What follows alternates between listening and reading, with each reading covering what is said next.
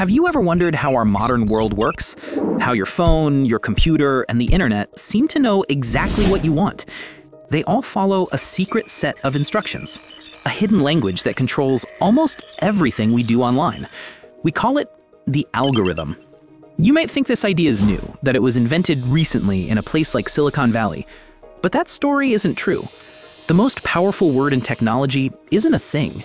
It's the name of a person, a man who lived over 1,200 years ago.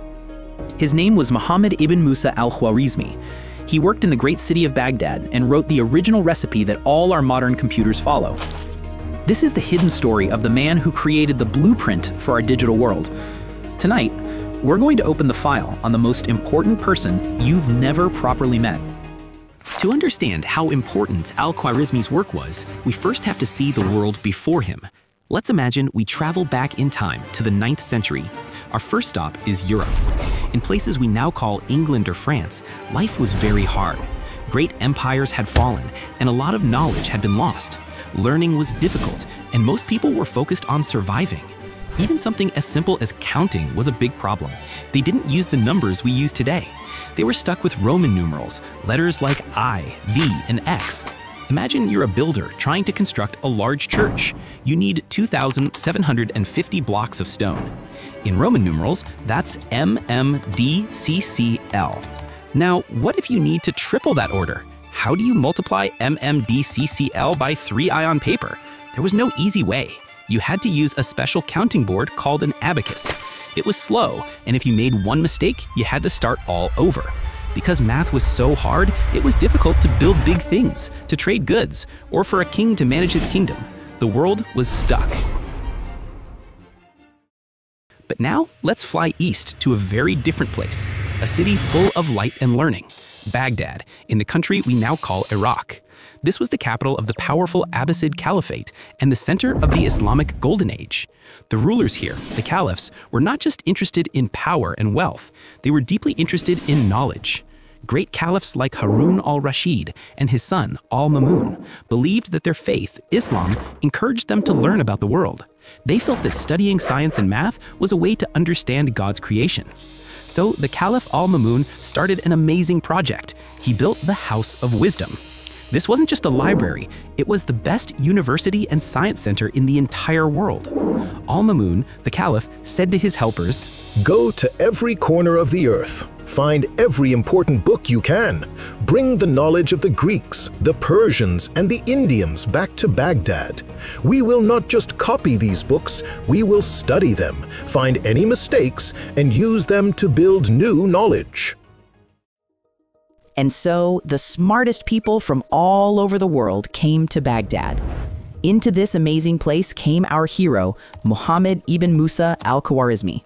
He was born around the year 780 AD in a region called Khwarizm, which is now the country of Uzbekistan.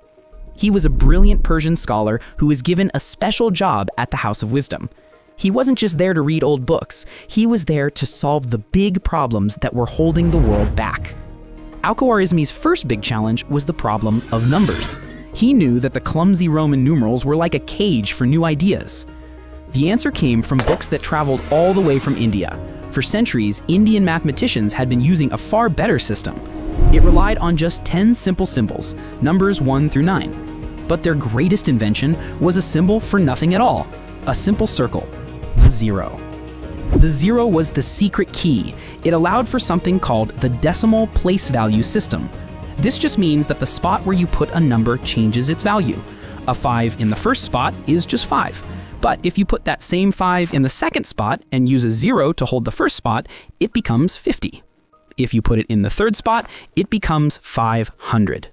The zero let just 10 symbols show any number you could imagine. Al-Khwarizmi knew this was the breakthrough the world needed. He wrote a book to explain how to use these new Hindu-Arabic numbers to do math easily. His book was so famous that when people in Europe learned about this new method, they named it after him. His name, Al-Khwarizmi, turned into the word algorithm. It simply meant the method of Al-Khwarizmi. But Al-Khwarizmi was not finished. He then looked at the real-life puzzles people had to solve every day. In the Islamic Empire, there were clear rules for how to divide property when someone passed away. These inheritance puzzles could be very complicated. There were also problems in trade and in building. All these puzzles had one thing in common. You had to find a missing number, an unknown value. Al-Khwarizmi wanted to create one single recipe that could solve all these puzzles. So, around the year 830 AD, he wrote his most important book. Its title in Arabic included the words Al-Jabr wal Muqabala.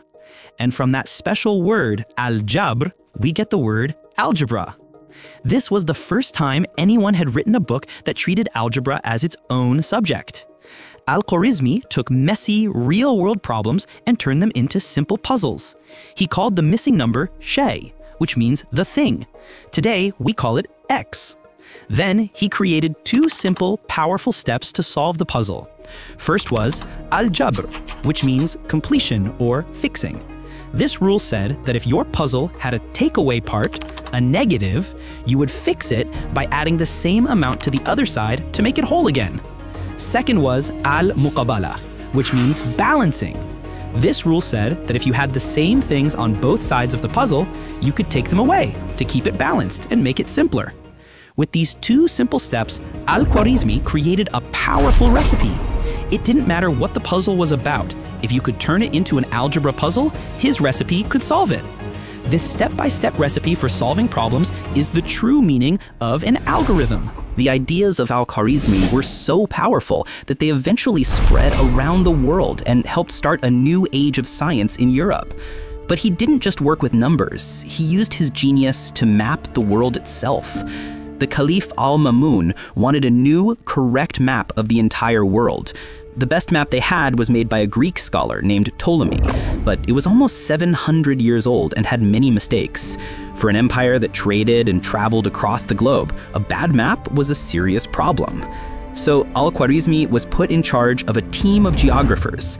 They had a huge job: fix Ptolemy's map. They created a new book called The Image of the Earth.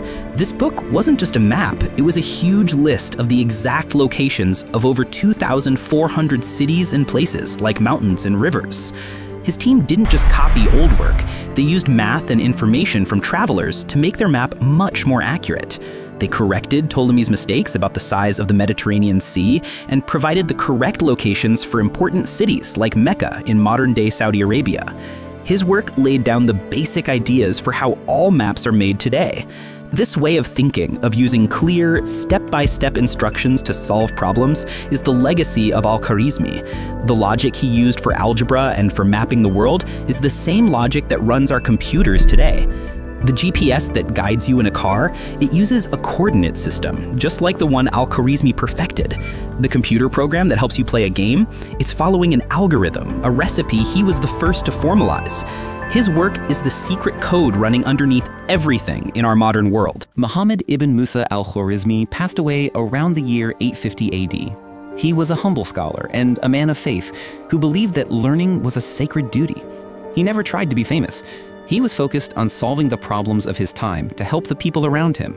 He would never see a computer or a smartphone. He could never have imagined a world connected by the internet. But it doesn't matter. He created something much more important than any single invention. He gave us a new way to think. He taught us how to solve puzzles, how to find clear answers, and how to build a future based on logic and proof. The tools Al-Khwarizmi created in the House of Wisdom became the tools we use to build our world today. He didn't just teach us how to find X, he gave us the recipe to write the future. And he encoded it all in his name.